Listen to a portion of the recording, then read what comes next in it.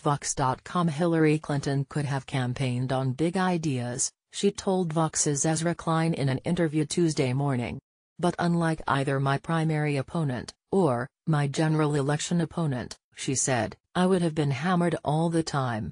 I don't think I'm held to the same standard as anybody else, she explained. Klein had asked her if the campaigns of Bernie Sanders and Donald Trump might show that a presidential campaign should offer big ideas and inspiration, rather than technocratic details.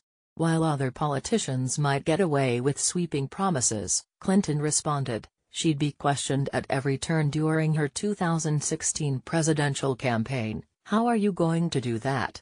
Where's the money going to come from? She wasn't entirely clear on what she meant about different standards. Among other roles like First Lady and Secretary of State, she noted that Americans also know her as a former legislator, so they wouldn't let her get away with claiming Congress would work out the kinks in her big plans. Unspoken in her exchange Tuesday, of course, was the question of Clinton's gender, which is inextricably bound to how she's perceived. Would Americans have been receptive to a broader, more transformative message from their first female major party candidate for president? Would they have been receptive to such a message from Clinton in particular, a woman so vilified and mistrusted by some segments of the electorate that she was routinely portrayed as a witch? Maybe it doesn't matter, because making big promises and figuring out the facts later has never been Clinton's style.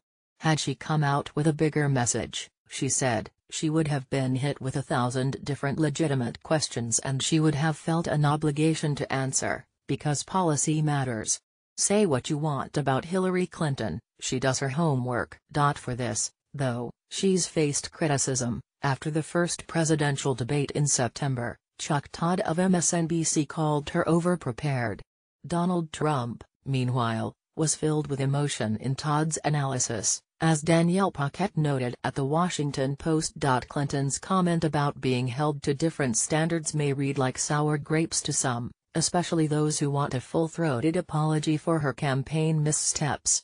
But it's hard to argue that she's wrong.